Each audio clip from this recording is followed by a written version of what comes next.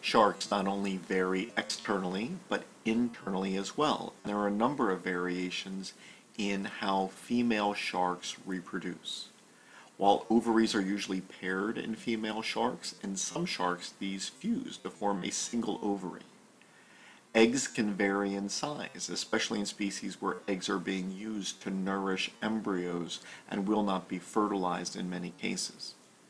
In some sharks, the funnels of the oviducts may fuse, or one of the two may become predominant. The shell gland can store sperm and is not as prominent in species which undergo live birth.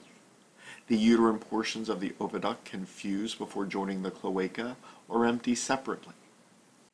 Some sharks are oviparous in that the eggs are released into the water and they hatch outside the body of the female. After the secondary oocyte is released by the ovary and is taken up by the oviduct, it is then fertilized by sperm in the oviduct. Sharks practice internal fertilization.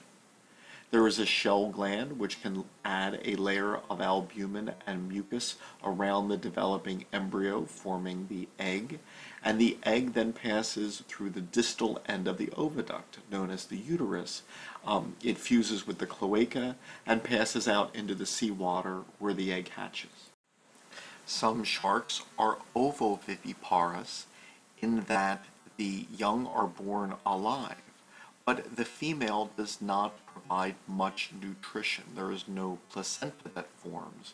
So instead, the eggs simply hatch inside the uterus, and then the young are subsequently born.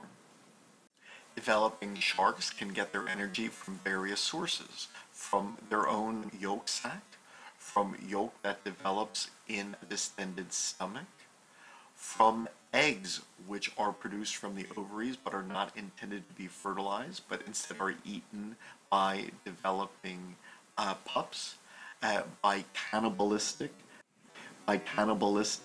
infants which can actually feed on their siblings. And then finally, some sharks are actually viviparous, that they produce an actual placenta where maternal tissues then provide nourishment for the developing shark.